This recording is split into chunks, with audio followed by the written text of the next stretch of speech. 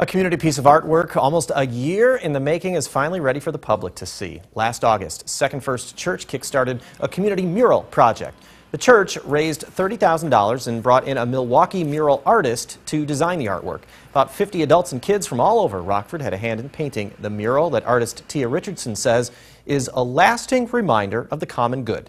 Some of the challenges and how to make it better and what they want for the future of Rockford.